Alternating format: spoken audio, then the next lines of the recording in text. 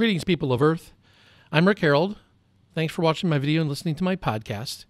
Today I talk about the super revolution that's going on right now. No, I'm not talking about a political revolution or anything like 1776 or anything like that.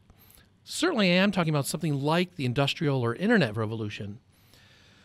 So what am I talking about? Well, the three main parts I think that are really going to change the way the world works are first, natural language processing, and not just artificial intelligence.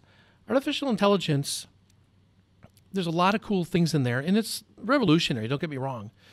But natural language processing is the interface to people.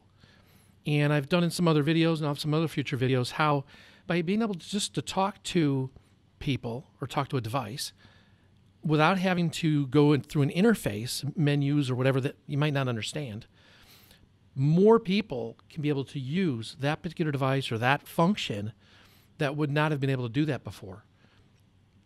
That opens up huge opportunities for everyone to be able to leverage knowledge and technology and various facilities that they could never have done before because it is just too complicated. And a simple example would be someone who just couldn't use a phone, or some older people, I don't mean to pick on them, but might not know how to go to Wikipedia and go look something up. They can talk to Amazon Echo and just ask a question now. They don't have to know how to figure out, turn a desktop on or anything like that. They can get a lot of questions answered. That's just the beginning of the process. You can imagine a lot of the functionality that's out there today that's just too complicated, that there's no way, even a regular person with a college degree is very smart and doesn't know how to do something because the technology or the interface is too hard, they'll be able to access that. Now, of course, the revolution is occurring as we're adding that in to all of our programs or applications or devices. So that's really big. Second part is 3D printing. Now, I had a recent video about 3D printing. I talked about this rocket this one company was printing. But it's not just rockets. It's just plastic, toys, screws, parts of things, changing how things are designed to be 3D printed.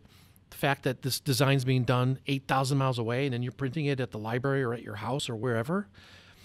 The distribution and connecting the creator to the consumer of a particular idea or piece of metal or jewelry or plastic mold, book stand, whatever, instantaneously, effectively, is revolutionary.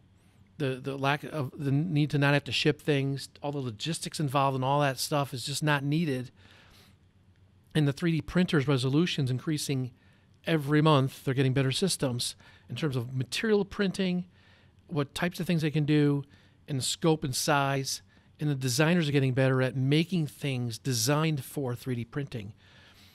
That's really going to change everything, much like the Industrial Revolution. That's really big. Now imagine having natural language processing integrated where you can ask questions and have things done, not have to figure out how to order something or get something made by talking to it and then having it suddenly printed nearby, or if you have to have a 3D printer or go to a library to print it. Wow, that's amazing. And of course this applies into business and it's more complicated there, but the last part is peer-to-peer. So it overlaps a little bit with what I was saying, but the idea here is in the past, companies and services are very centralized. Governments are centralized in terms of things that have to get done. Peer-to-peer is becoming a bigger thing where, again, person A and person B, a creator and a user, can exchange information or something much more easily. So an example of that would be Bitcoin or cryptocurrency. You don't need a central organization now. You have a set of machines that are able to process currency. Forget your opinion about cryptocurrency for now and the valuation of it. It's an example where you don't need a central government. It crosses boundaries. It's able to operate as a currency. All currencies are based on people's faith or value in the currency anyway. That's a great peer-to-peer structure. Machine peer-to-peer. So there's a lot of machines where they operate in peer-to-peer nature, where maybe I have a backup system. I want to back my files up. And of course, you can back them up to a centralized location. That's great. But you're still reliant on the centralized location. But in reality, encrypted files, which can't be seen by anybody, I could back up on your machine. I could back it up on somebody else's machine. With peer-to-peer, where one machine talks to another, securely, of course, we could leverage all these billions of machines and devices, and this is just backup, for storage, for processing power that's not being used. The amount of processing power and storage not being used over all these different devices is immense. So again, this is a computer-based solution, but there's other situations where in a different way, software could be running where you're working peer-to-peer and one software talking to each other across servers as opposed to a centralized location. And there's a lot of benefits to that. There's a lot of challenges in that. That's a little more complicated in terms of security. Some of it's easy security, some of it's not. And then the physical solution of the peer-to-peer is kind of like if you think about Uber. So it used to be you'd have whatever number of rental car companies there are. I don't know what, I'll say there's 50. There's probably more than that, but 50 could possibly come up with if I put my mind to it. With Uber, now granted you're going through Uber's centralized Uber machine, but you're having the user, the creator of the device, in the case of the driver, connect to a consumer. That's awesome, right? Because these cars are just sitting there. These people want to drive and provide service to these other people that need lifts. So that's, again, peer-to-peer. Now, a true peer-to-peer there would be where you had a peer-to-peer computer system underneath that where you didn't even need Uber to do it. It was processed through a peer-to-peer network. Believe me, it'll be there. Where there's opportunity to eliminate anybody in between in the middle. Technology eventually finds a way to do that so that you'd be interacting with this generic system. And I know there has to be, how do you clear that these drivers aren't crazy people, blah, blah, blah. I get it.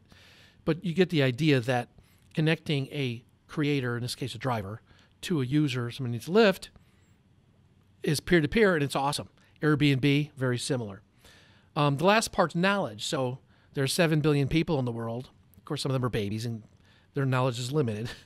But connecting and allowing people to connect peer-to-peer is another area where you can share knowledge. Now, this is a big open area, but that's a great opportunity. And the fact that there's language barriers, it doesn't matter as much because you can translate somewhat automatically now. That's another area where you can connect people who have knowledge or creators, ideas, solutions, whatever, to people who need them. That's a great area. So natural language processing, supported by AI, of course, 3D printing, and this peer-to-peer concept or pattern, these three things are super revolutionary. And what I like about them is, with any kind of technology, a lot of times governments and big organizations like to resist these kinds of things because it obviously changes the structure and gets rid of middlemen. And these things usually win. Not always in the form that they are today, but when you can connect a consumer to a user, a creator to a user, that's just the way to go. So that's my thoughts on Super Revolution. Let me know if you have any questions, and take it easy.